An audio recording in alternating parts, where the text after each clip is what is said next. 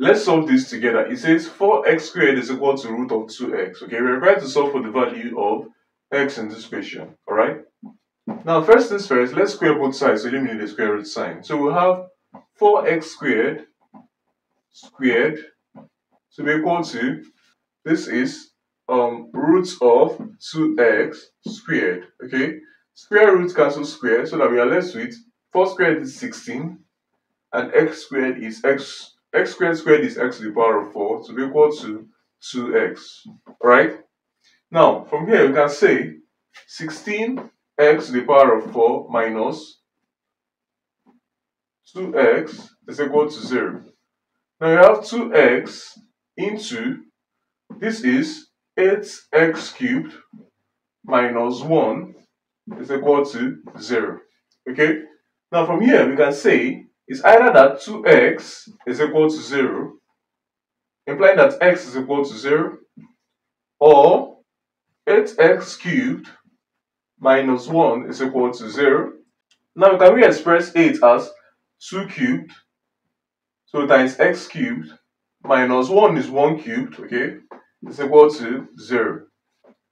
Okay, now we can say that this becomes 2x all raised to the power of 3 minus 1 raised to the power of 3 to be equal to 0. Okay, now moving on from here, we can say that this is difference of 2 cubes, and difference of 2 cubes says that if you have a cubed minus b cubed, it's equal to a minus b multiplied by a squared plus ab plus b squared. Okay, applying this law here, we now have that this is 2x minus 1 multiplied by 2x squared is 4x squared, okay, plus 2x times 1 is 2x, plus 1 squared is 1 squared, which is 1. Okay, now this is the product of two things being equal to 0. When the product of two things are equal to 0, it's either that the first one is equal to 0 or the second one is equal to 0. So it's either 2x minus 1 is equal to 0.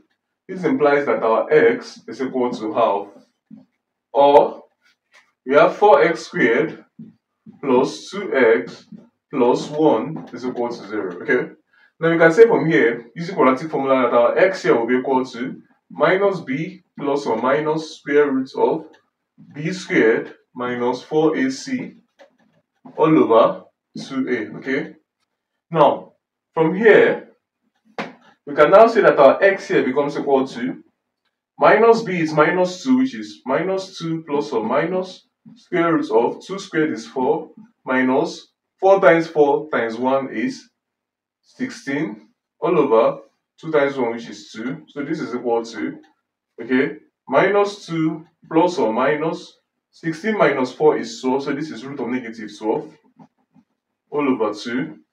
This is equal to minus 2 plus or minus root of 12 is 4 root 3 and root of negative 1 is I. So we have 4 root 3 I all over 2. Okay, moving on from here, we now have our x here is equal to minus 1 plus or minus 2 root 3 I. Okay, and this becomes the final answer to this question. Thanks for watching. If you made it to the end, please like, comment and subscribe. I'll see you guys in my next video.